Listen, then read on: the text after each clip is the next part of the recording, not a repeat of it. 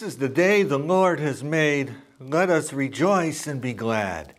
Easter, what a special time. What a special day for Christians throughout the world.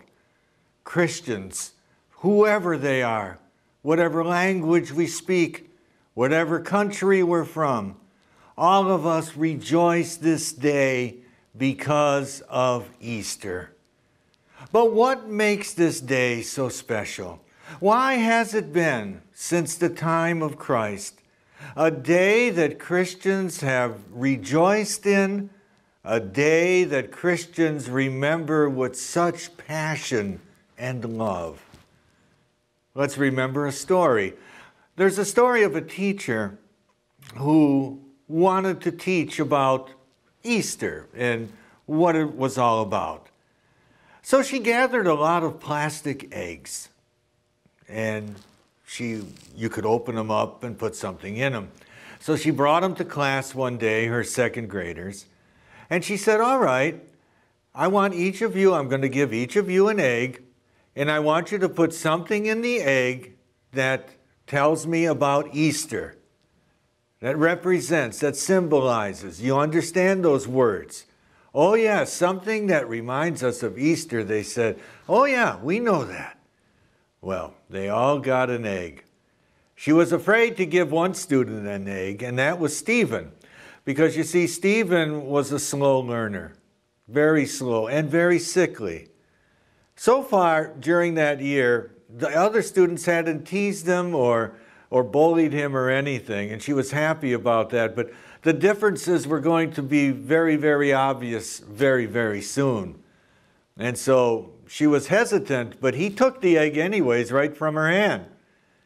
Well, when the day came and they all brought their eggs back, she put them all on the desk because she didn't want to embarrass Stephen. She was sure that he didn't understand what the project was. And so on the desk, she had all these eggs, and she opens one up, and there's a wild flower there. That's mine, says Mary. Oh, yes, Mary, flowers are life. And then she opened another one, and a butterfly flew out. And a little boy named Isaac said, oh my, isn't that wonderful? Yes, the teacher said, that is wonderful. That is life. And then she opened another egg, and there was a rock basically in there. And that's when a young boy raised his hand and said, teacher, that's mine. Well, what does the rock mean, she said. Well, look at the back of the rock. There's moss there. Life can grow anywhere. Ah, she said, very wise.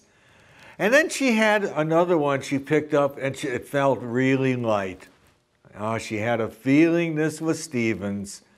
And that's what it was, because Stephen jumped up and said, teacher, that's my egg. Oh, she didn't want to open that egg, but she did. And when she opened it, she looked at both of her hands. There was nothing in the egg. She said, but Stephen, there's nothing in the egg.